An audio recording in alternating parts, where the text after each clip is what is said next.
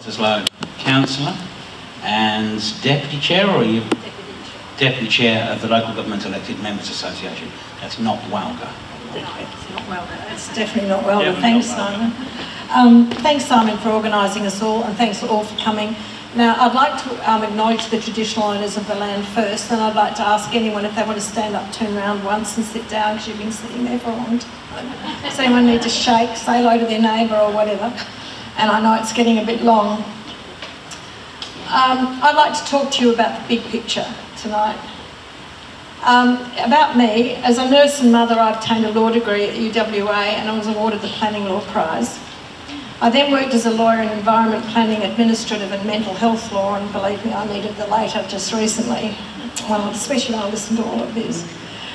I've worked as a local government planning and development director, and I've also worked as a local government elected member.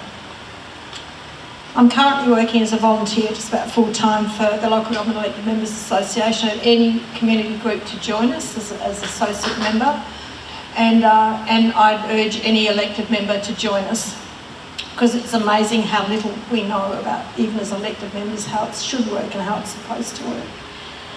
And I'd like to just note to the Ocean Reef people that before about the business plan, it was me that did alert them through mentoring that there should have been a business plan before they signed up the MOU. So it's about knowing the rules. And I'd like to let you know that LGEMA has, Local Government Elected Members Association, also referred to as LGEMA, we made a submission to the Federal Government Parliamentary Inquiry about property developer donations. And I'm very proud, it's the first time I've ever been asked to actually give evidence to them, because I'm probably one of the few submitters that connected developer donations and third-party appeal rights, absent thereof. So that's the entree. I'd just like to rebut a few things that were said. The only integrity audit we need is third-party appeal rights. That's the integrity audit that we need. Having another meeting or an audit isn't going to help. And just about infill, as one of my heartfelt things is infill. And infill is attractive to the property developers when the land hasn't yet been zoned or planned for infill, because they buy it cheaply. And once you plan and zone for infill, then they don't want it because they can't make the profit, because the land value goes up. And in the ACT, where they don't have local government and you can't own your land, you can only lease your land, and you have to pay percentage of your profits back to the local government. It's a far better system. And there are ways around. There are always ways to fix things up. And a lot of other states have done the fixing or are doing the fixing.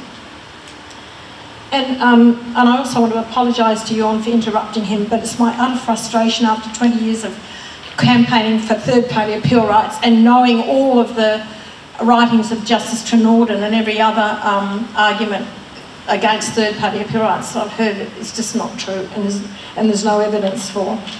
Now to the substance. There's a lack of integrity in government decision-making brought us to WA Inc. It seems to me that WA is right in the middle of a yet unrecognised WA Inc. Mark II. WA is a place where mates appear to have greater influence than merits in profitable development, subdivision and zoning decisions. Some property developers occupy positions of significant influence through political donations, which wrongly are not prohibited in WA and are either prohibited or capped in Queensland, New South Wales and Victoria. Donations do appear to influence development, subdivision and zoning outcomes, and the other thing we must realise, they influence how the laws are made.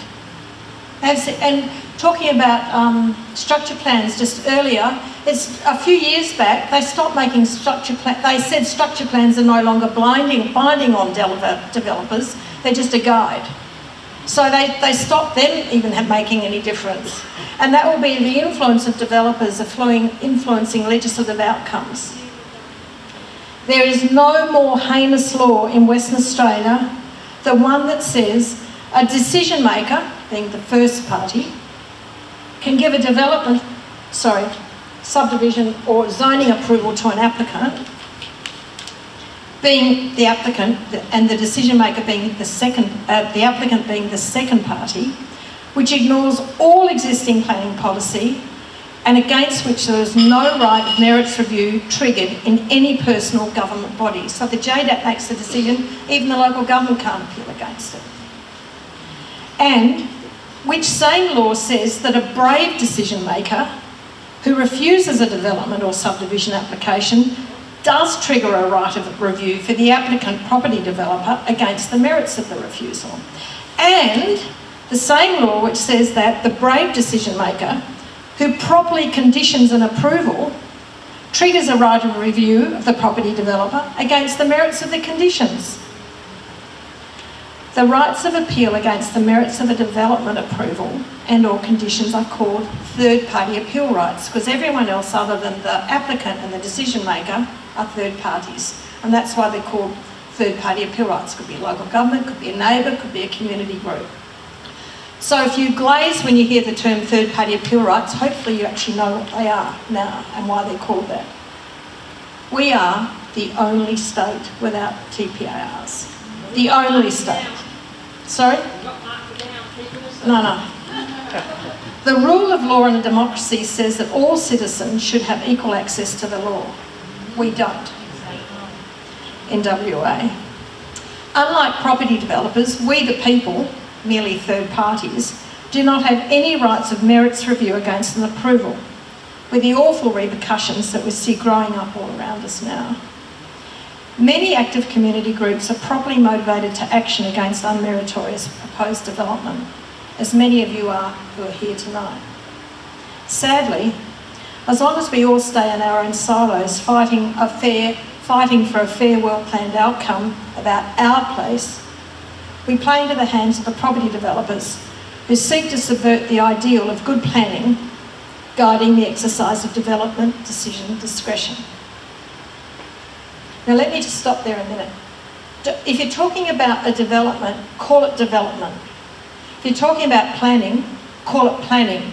But don't talk about a planning approval, talk about a development approval. Planning and development are two totally different things, right? And please remember that. So they label us, people here, as anti-development NIMBYs, wrong, or rabid greenies, wrong. Well, except for one, yeah, well. Or they complain about excessive red tape and delays in approvals, wrong. It's been shown and demonstrated that if you have third-party appeal rights, the approval process is sped up, not slowed down. They keep us, the developers, keep us busy arguing fruitlessly about planning merits. So you see, oh, they're going on for the policy, look, the abalones are there and the this is there and the that's there, and we run around. It doesn't work like that in Western Australia, waste of time. The reality, so often it's about mates and political influence.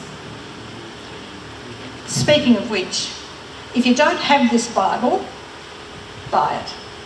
It's called The Game of Mates, How Favours Bleed the Nation, written by a social person and an economist about Australia and the grey corruption that flourishes, of which the absence of third-party appeal rights is one. And what else was there? So for 30 years I've worked with groups fighting for particular developments. What I believe is this. It is not about who the decision maker is, although JDAPs are dreadful. It is about the absence of approval review rights, being third-party appeal rights. None of the research supports any of the oft-trotted out arguments against third-party appeal rights. We have a third-party appeal petition. I'm not sure if we printed it out, but if you don't, you can write to me and get a copy of it. Please get people to sign, as well as doing your own actions. Please sign a petition to the upper house for third-party appeal rights, so we can show that a lot of people do want them. Unlike WARRA, the Department of Local Government, everyone else says we don't. Stand for that local government at the next election with TPARs is on your agenda. The Labor, Liberal and National parties do not support TPARs. They have never supported them. Do not vote for any state election candidate who does not support third-party appeal rights. And here's a shocking admission, because I'm a nurse and I was a lawyer, or was a nurse, intensive care nurse. I'm a mother and a grandmother, and I put the anti-vaxxers ahead of those three parties. the anti-vaxxers ahead of those three parties. I can't believe I did it, but I did it. Because I decided I'd rather have an anti-vaxxer in the upper house than anyone that wouldn't support third party appeal rights. Sorry, I can't believe I did that. Anyway, without third party appeal rights, there is little point in mounting arguments about the merits or otherwise of a development or rezoning proposal.